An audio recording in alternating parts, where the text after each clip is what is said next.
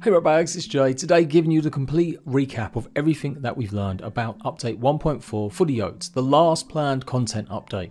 PAX East gave us a bunch of reveals when they showed off some of this stuff for the first time, and since then over the few weeks we've had lots of social interactions and questions being answered on the Casually Dev stream. So here it is, the complete lowdown.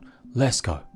So yes, of course, Grounded is launching on PlayStation and Xbox, PS4 and PS5 in fact, and you will be able to play completely cross-play and cross-progression. This has been confirmed once again by Double 11, the people behind the ports. Every aspect of Grounded will be available on the new platforms. Playgrounds, creative mode, nothing is being changed, watered down or removed. For Xbox and PC players, we've got New Game Plus to look forward to, continuing our adventures on and on over and over again in increasingly difficult remixed backyards. And this will commence at the secret doorway that's been in the game a few months now, once we've defeated and matched certain criteria, completing the Java-matic, taking on the Broodmother, the Was Queen, as well as the Mantis. All four combinations of them things, and you'll be able to begin a New Game Plus mode before you finish off the full story, or just go ahead and complete the full game and then reload your last save and continue to play Grounded. Once inside that doorway in this special new laboratories, we'll be turning this dial to begin the new Remix Yards. Remix Yards will change how you play Grounded and the look of the yards. They'll sometimes have different branding on some of the candy and food wrappers, with also cosmetic changes to the tree and sandbox changing colour. Milk molars and raw science will now spawn in random generated positions. So you'll be able to go ahead and keep upgrading your health, your stamina and more with the milk molars and get increased amounts of raw science, with 1500 available from one pod here. You're going to need a ton of that raw science to help unlock brand new recipes for new candy infused weapons. So far we spotted over 12 unique designs and brand new re-ups for some of your favourites. Where you had the mint mallet, you'll now be able to have the sour sledgehammer, fresh edge axe, or even a sour katanga. I'm not going to list and rattle off every weapon that we've seen, but definitely some things I'm curious about, like the Wallapino, the two-bladed axe and the curvy sour sword.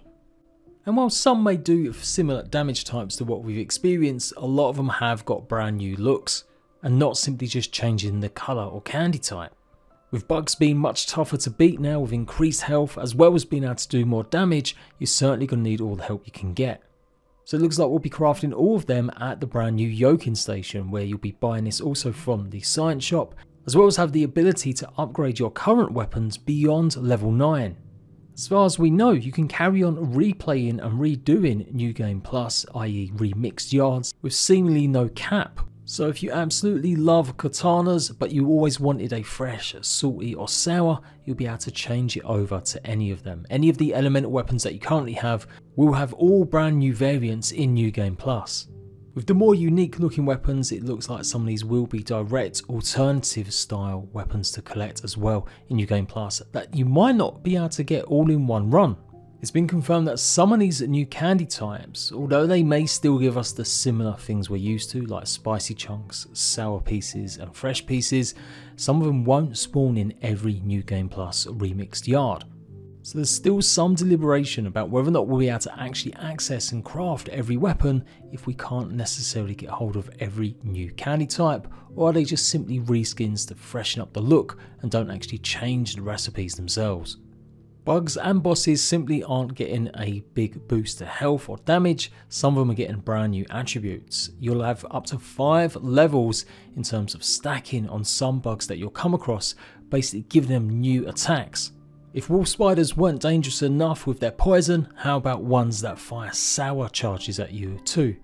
It looks like these attributes will carry on stacking on the bugs that randomly have a chance of spawning with these new attributes. So you could come across a spider or another bug that might have 5 brand new abilities attached to it, as well as the increased health pool. This is definitely not for beginners in Grounded. Not every bug, not every creature will have these attributes, but only the ones infused with that random chance. No creatures are having their typical resistances or strengths changed either. Termites are still going to be weak against salt. You'll find fire ants weak still against fresh. It's just these new attributes, whether it's offensive or defensive, added, randomly generated for each infused bug, that's going to make things a bit more interesting while fighting and exploring New Game Plus. And the same applies to bosses. In fact, every boss encounter in New Game Plus will have these new attributes and will be infused. And this apparently is going to stack. So the first time you take on a boss, it'll have one brand new attribute. The next time you take it on in the second New Game Plus, it'll have 2, and onwards up to a maximum of 10 brand new attributes. So you could be facing off against the assistant manager with 10 new abilities, plus changes to some of the arenas and the chances that their minions will also spawn in with infused abilities. Checking out this assistant manager boss fight, you can see it looks like it's got the symbol for maybe extra stamina or faster replenishing stamina, or maybe even just speed, more stabbing damage, extra health, maybe resistance to bomb damage, as well as maybe some sort of spicy extra defense or attack. So the abilities will not just be offensive, they can be defensive, giving bosses brand new buffs.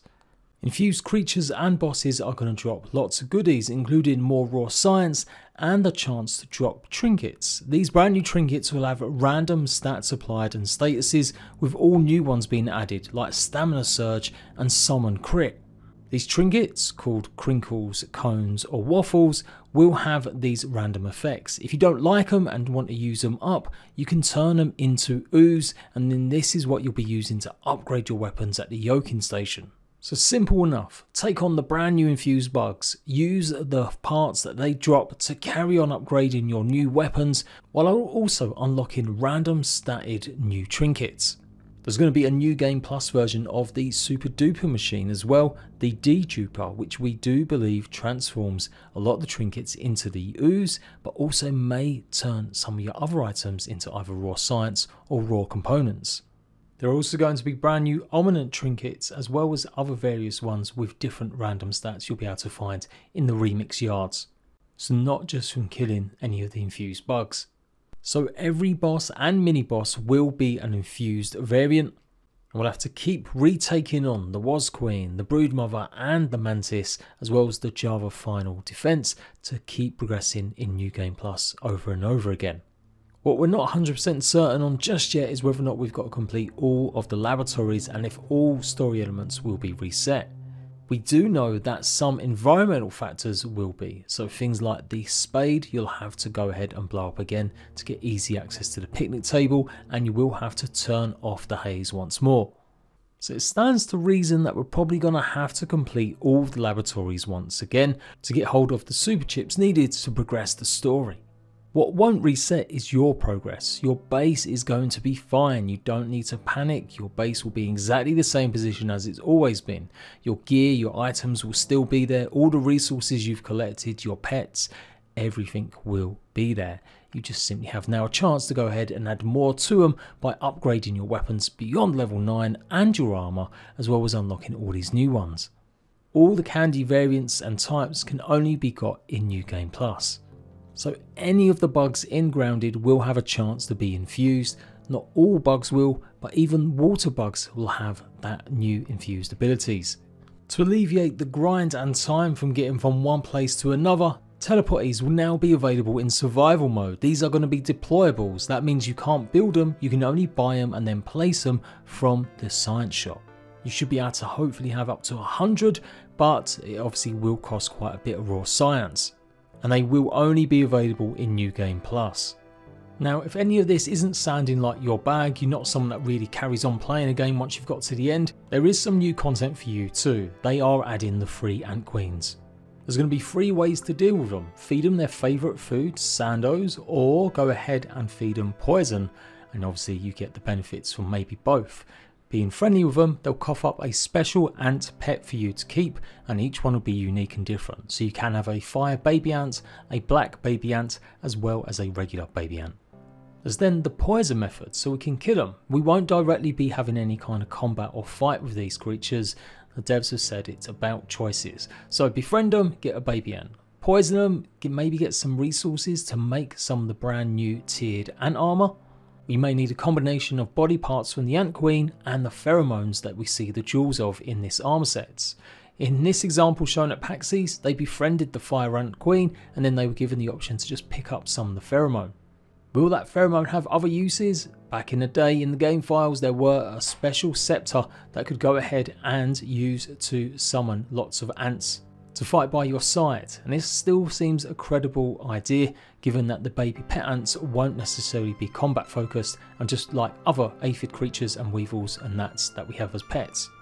There will be some lasting repercussions though. There is a third option grayed out by a question mark. My theory is, and a lot of people's, that this may unleash infected creatures as there has been some new infected black ant parts seen in the game dev console. Our choices will have repercussions and may make some of the ant hills deserted for that time being, or maybe yes, release the infected ants all across the yard. There could be another conjecture point that we might be able to befriend all of the ants in the yard by obviously being friendly with all three, and that means they won't attack us anymore, even the fire ants and black ants. Especially the fire ants, as only black ants on the picnic table generally will attack you unless they're soldiers. And no, the lizard is not coming. It's been confirmed a bunch of times that they're not adding that as a creature. Grounded is having brand new achievements added, seemingly 4 brand new ones, as well as a new mutation, which we do think has something to do with ants, as I think it's called Ant Ambassador. Perhaps some of this ant armour might end up being tier 4, or some of the weapons will be able to craft from it, as well as a whole host of new weapons, which I can't talk about just yet as I'm keeping it as a surprise with the trailer launch on the 15th. But I have seen some of the tier 4 gear incoming and it does look really cool. You can get some more teasers of that by watching some of my live streams. Other new stuff coming is a selection of brand new rugs, 14 ant related decor pieces, as well as the brand new termite organ. There's not going to be any new big build pieces though, so you won't have another tier of building tile sets, just strictly decor, and there may be more still to come. Are these new chandeliers something to do with the water fleas or the spiny ones, and maybe their spines? We are expecting a huge amount of improvements to optimization. The game has been ported over to Switch, which is significantly a lot less powerful hardware than even an Xbox One, so that should be returned. Some of the improvements have already actually been made and added. You may have noticed that Grounded might run a little bit better on some Xboxes. And we're hoping to see some improvements to playgrounds, or at least some new playgrounds officially created by maybe Obsidian. The devs have been mysteriously posting lots of playgrounds with weird names, clearly not for us to play just yet, and they've definitely been doing some testing. It won't be the last ever update for Grounded. There will be significant hotfixes, maybe quality of life additions going forward, so I imagine that some improvements to playgrounds will continue. And on top of that mechanical kind of info, yes, there will be lots of stuff happening with PlayStation and Switch, and of course crossplay and cross progression is going to be guaranteed. You can start up a game on your Xbox, go and play on your Switch and have the same world running. Every feature that you know and come to love from Xbox and PC will be there on PlayStation and Switch. So you can play lots of different playgrounds, you can share worlds with your friends, creative mode, you name it, it will be there with the new platforms. So there we go folks, I think that's everything you need to know. Whether or not you've missed original videos by me and other creators, it will keep you in the loop. What to expect with the update dropping. It will be going live at 4 PM UK time. That should be around 11 AM Eastern time and about 8 AM on the West Coast. Google's your friend to check other areas in the world. The trailer is dropping the day before at 5 PM UK, and I've got an analysis video going live with that at the same time, as I've already got a copy of it of course. I'm going to have so many guides on the new stuff, but I will be showing a lot of love to the brand new PlayStation and Switch players. So until then, the last update ever. Bye bye.